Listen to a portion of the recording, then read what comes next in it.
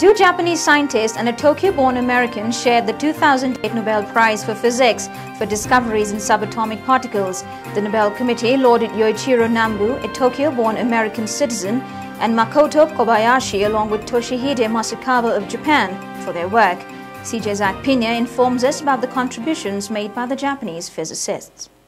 This is Zach Pina, citizen journalist reporting from Japan for Instablogs. Two Japanese scientists and a Tokyo-born American shared the 2008 Nobel Prize for Physics for discoveries in subatomic particles. The Nobel Committee lauded Yoichiro Nambu, a Tokyo-born American citizen, and Makoto Kobayashi and Toshihide Maskawa of Japan for separate work that helped explain why the universe is made up mostly of matter and not antimatter via processes known as broken symmetries. It helps underlie the standard model of physics, which unites three of the four fundamental forces of nature, gravity being the notable omission. These physicists are now searching for the spontaneous broken symmetry, the Higgs mechanism at the world's most powerful particle accelerator, the Large Hadron Collider at the European Organization for Nuclear Research, or CERN, in Switzerland. They helped figure out the existence and the behavior of the tiniest particles known as quarks. Nambu generously shared half of the prestigious 10 million Swedish crown, which is $1.4 million American, prize with Kobayashi of Japan's High Energy Accelerator Research Organization and Mr. Maskawa of Kyoto University.